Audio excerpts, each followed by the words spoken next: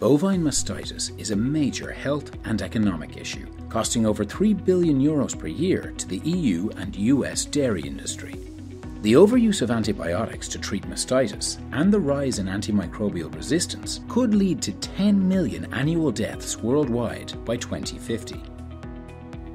Westway Health is redefining antimicrobials with the natural, non-antibiotic LARS technology with applications in human and animal health. This technology is effective against all microorganisms tested, including antibiotic-resistant bacteria such as MRSA. It is highly effective against both gram-positive and gram-negative bacteria, showing excellent safety and low toxicity profile in vivo and in vitro. Westway Health's lead product in development is PanaMast for bovine mastitis. It is an innovative, non-antibiotic treatment. PanaMast focuses on mastitis treatment in lactating cows, with potential zero milk withholding time, reducing milk wastage and the culling of cows.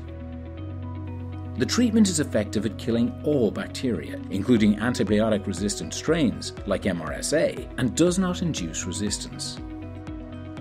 It improves profitability and plays a key role in the global fight on antimicrobial resistance. The technology is patent protected, with multiple therapeutic applications being developed.